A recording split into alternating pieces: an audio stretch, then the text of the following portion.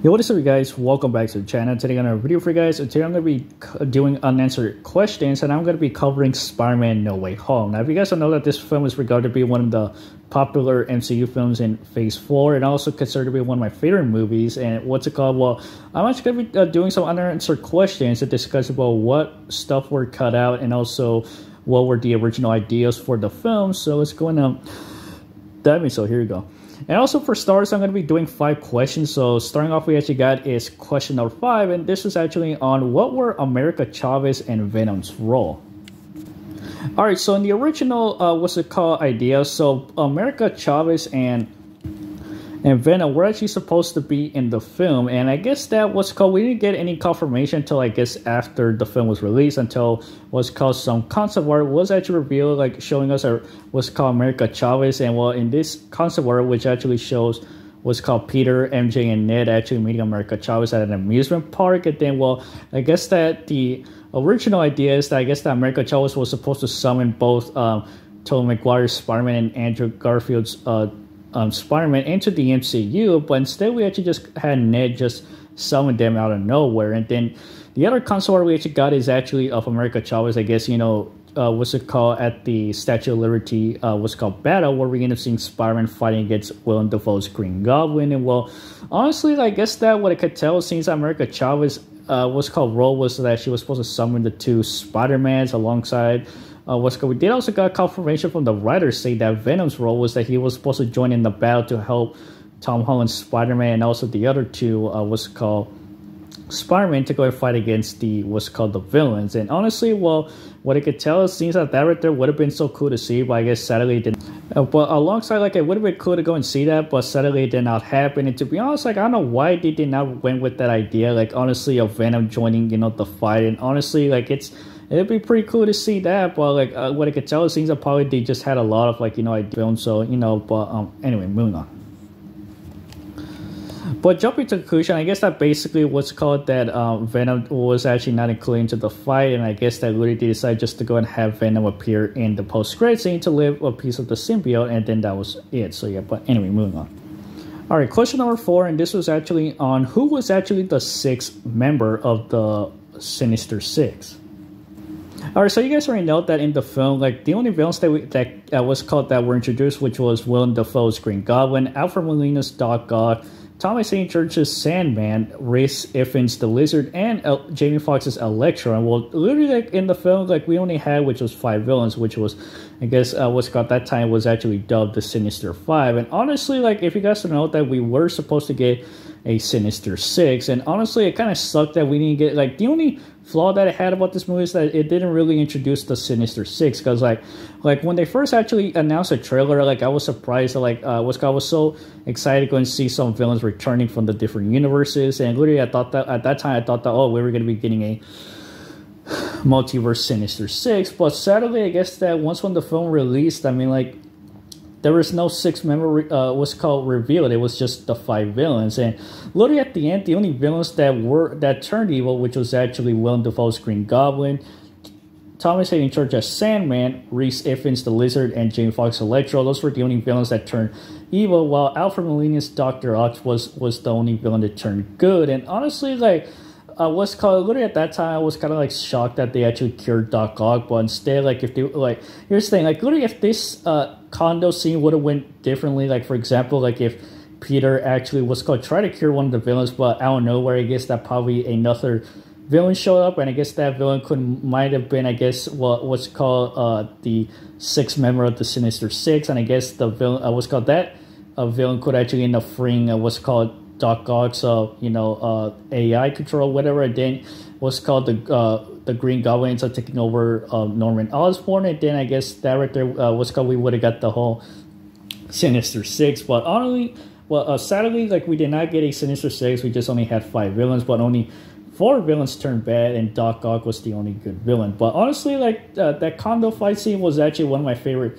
fight scenes. Hey, at least that, like, what's called, like, we only got one scene with the whole villains, but honestly, like we should have gotten more. But moving on to the 6 members, so originally we did got a moving on to the 6 members, so we did actually got a what's called concept art showing us, I guess, Doctor Strange fighting Mysterio. And yeah, basically It was confirmed that Mysterio was supposed to be the sixth member of the Sinister Six, but basically there was actually many theories going on to say that, like, oh, which version of Mysterio was it? Was it actually the Mysterio from, I guess, what's called the MCU, or was it Jake Gyllenhaal's Mysterio? Because some people were actually debating, say that, like, oh, did he survive the end of Far From Home, or did he actually die? But what I could tell, it seems he could have died, but like really, like what I could tell, it seems that probably this version of Mysterio that was shown in the console, or it could have been, I guess, a variant. I mean, he could have just came from the multiverse, and well, what I could tell, it seems that he, like, this version of Mysterio could actually, what's called, been a different variant. He could have been played maybe by what's called Jake Gyllenhaal, or he could have just played by the same actor, or he could have been played by a different actor, because what I could tell, it seems that probably, like, I don't know if, like, what were the ideas of bringing Mysterio in, like, probably, like, I don't know if they actually were planning on bringing back Jake Gyllenhaal as the villain again, or probably they decided to go and have another actor play the villain, since basically this is actually what's called the film evolved around where what's called the villains came from the multiverse. So what I could tell, it seems that this what's called version of Mysterio could actually been from the multiverse, and I guess that what's called, it seems that sadly that I guess that we did not get a Sinister 6, and sadly we just got a Sinister 5, which was, hey, I mean, like, at least we actually got almost a live action version of the Sinister 6, but literally, like, just to let you guys know that the figures of the villains are out. Like, for example, the Hot Toys, what's called figures of Green Goblin, Doc Ock, and Electro are out, but like some other toy companies, they make figures of the Lizard and Sandman. So if you guys want to go and complete your Hot Toy collection of what's called of the No Way Home, like, literally I suggest you to go ahead and get, like, what's called the Hot Toy Spider-Man, but the integrated suit, and then just get the Hot Toy versions of the Friendly Neighborhood Spider-Man and the Amazing Spider-Man. Then for the villains, well, just go and order the Green Goblin and what's called Doc Ock and Electro, and also for the other two. And for the other two villains, for Sandman, just order him off of what's called another website, because like another figure website does have the Sandman, and then alongside with the Lizard, you can just get him in a different what's called figure website. And then after that, when you order those figures, like if you if you want to do the Sinister 5, you can just have all the 5 villains, or if you want to do it your own Sinister 6, just order the Mysterio figure and you can just throw that in there, and then boom, you get a multiverse Sinister 6. And I guess that's kind of pretty much it. But literally jumping to conclusion, I guess that like Mysterio was supposed to be the 6th member of the Sinister 6, but that did not happen, and then we only had the 5 villains and the rest was history. So yeah, but anyway, moving on. Alright, so up next we got is question number 3, and this one actually discussed about what would happen if the villains did not return home. Alright, but jumping to conclusion is that what happened if the multiverse villains decided to stay in the MCU. Now basically this right here will actually become a bit of a problem, because here's the thing. So basically, if you guys don't know, that these villains haven't been introduced into the MCU yet, and basically what's called these villains are just from different universes, so they're just multiverse variants. And well, basically this could actually be said in Doctor Strange, because they're what's called, when both Doctor Strange and America Chavez travel to different universes, they meet some other different superheroes that they haven't seen in the MCU yet, but they do actually step upon what's called Sinister Strange, and then basically but in No Way Home, basically they're considered to be multiversal trespassers, and basically in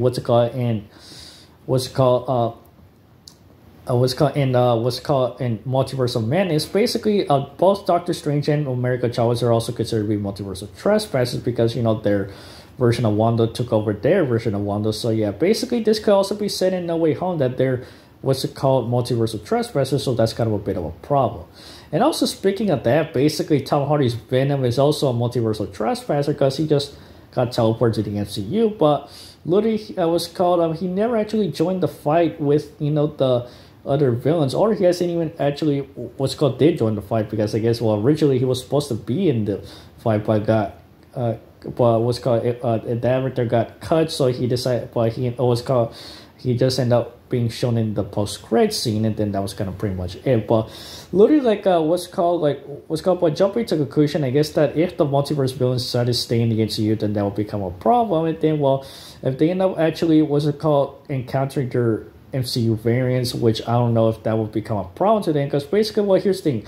these villains are aware that they're actually from different universes, but they're not aware that they might come across their variants. And basically, if they do, well, they'll probably not be that surprised because like what's called at the end their variant, what's called their from the multiverse, and then what's called they end up stumbling upon their variant version. So they'll probably end up noticing that, but it will actually be cool to see them meet their own MCU what's called version. So you're moving on. Question number 2. Alright, so this question discussed, why didn't Doctor Strange or Spider-Man capture Venom? Alright, so the post-credit scene of what's called No Way Home, we're actually introduced back to Tom Hardy's Venom, who's actually at a bar in Mexico, and he ends up referencing what's called both Iron Man and Hulk alongside with Thanos, and then at the end he ends up what's called mentioning that he wants to go meet Spider-Man, but at the end he actually ended up getting sent back to his universe due to the spell made by Doctor Strange. But jumping to conclusion is that why didn't Doctor Strange or Spider-Man capture Venom, or why didn't they were aware of him?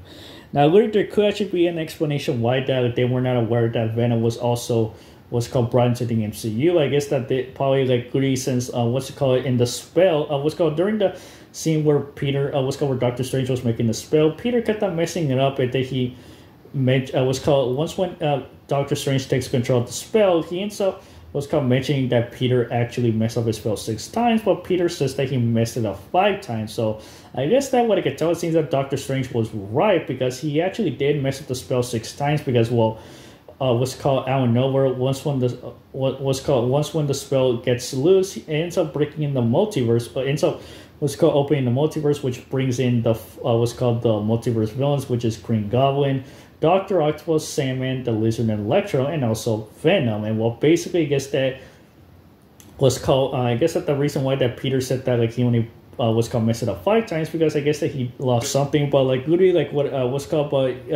Doctor Strange said that he messed it up 6 times, so he was actually right there. I mean, because if Peter said that if he messed it up 5 times, then why did Venom was brought into the MCU? I mean, it doesn't make any sense that he actually provoked the spell 5 times, but in general, I guess that he did it 6 times, and then that's the reason why how did Venom appear in the MCU. But honestly, but jumping to conclusion is that why were Doctor Strange and Spider-Man aware that Venom was brought into the MCU? I guess that probably that they weren't aware that he was out there, or I guess that they thought that the spell only brought in the 5 villains, and then I guess they probably did not know that Venom was out there, so I guess they probably missed the villain. But what I could tell, it seems that probably they were not aware, and then basically at the end Venom was sent back to his universe. So yeah, but anyway, moving on.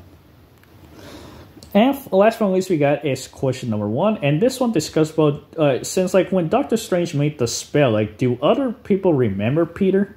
Alright, so at the end of No Way Home, Doctor Strange ends up making a spell to make everybody forget Peter Parker, and then when he ends up finishing making the spell, the villains alongside with the 2 Spider-Man end up returning back to their universes, and then Peter says goodbye to Ned and MJ, and then after that the movie ends where he ends up visiting Ned and MJ, but they forgot who he was, and then after that, he tries to go ahead and remember them, but instead I guess that he ends up making a decision just to leave them, and then after that, the movie ends where Peter ends up creating the classic suit, and then after that, that's the movie roughly ends. But literally after that, this year we got the re-release of the No Way Home with new footage added, and also alongside with a new ending, and then basically the new ending ends up seeing Betty Brant discuss about the events of Homecoming and No Way Home, but the only difference is that Peter is not shown, and then I guess that right there has something to do with the spell that Doctor Strange created. So I guess that at the end the spell did work, and I guess that right there kind of caused a few changes to the events of Homecoming and Far From Home, and then I guess also No Way Home as well. So I guess that the only changes that were made is that basically, during those 3 films, Spider-Man did those events happened, but the only thing that did change is that basically nobody remembers who's Peter. So yeah, basically the spell did work, but jumping to the question is that do other people still remember Peter exist? Now this was actually theorized and also discussed by a lot by fans, and basically they say that since basically the spell only actually erased everybody's memories. What's called about Peter, who was Spider-Man. But literally, I guess that what's called fans are theorizing, say that the spell only worked, I guess, on Earth, and I guess it didn't. And I guess probably the people, the heroes who are outsiders, such as Captain Marvel, Hulk, or actually what's called Nick Fury, actually what's called remember who Peter is. And I guess that, well, literally what I could tell, I guess, that probably the spell only worked on I guess on Earth, or maybe only worked on, I guess, how can I say, in New York. And basically, well, what I could tell, it seems that probably maybe the spell could actually affect everybody in New York, but outside of New York, well, it probably did not, because I guess that the only heroes who are of New York is actually Hulk, and also Captain Marvel, and also Thor, the Guardians of the Galaxy, and Nick Fury. And well, literally, I don't know what other heroes that are actually outside of New York, but like those are the heroes that I just came up with. So what I could tell is that probably those heroes do remember who Peter is, and I guess that probably the spell was not affected. They were not affected by the spell. So what I could tell is that probably, they do remember who Peter is, and I guess that they were affected by spells. So like literally in the near future, like if Peter ends up meeting up with the other heroes, and he ends up telling him that if they remember him, so I guess what I could tell, I guess that, they probably might end up saying that they do remember who he is. And I guess that with the other superheroes, which is, Doctor Strange, and America Chavez, who just show up in Multiverse of Madness, doesn't know she doesn't know who is Spider-Man. Basically, like she's just like, introduced, so she's barely gonna get to know Spider-Man alongside with the other heroes, such as She-Hulk, and also Moon Knight, and Miss Marvel, etc. Like, well, those heroes don't know who is Spider-Man, but they don't know that he is that Peter Spider-Man, because those heroes haven't actually met him yet. So what I could tell, it seems that probably the spell only affected everybody who actually know Peter Spider-Man, but they actually but they're actually in New York. And then I guess that the other heroes who are actually outside of New York probably do remember who Peter is. So yeah, basically the spell did not affect them, but only affected the people who were in New York, and then who were actually were exposed to Peter's identity. And then that was kind of pretty much it. But who knows? I guess that will probably get explained later in the next trilogy, or probably in the near future. So yeah, moving on.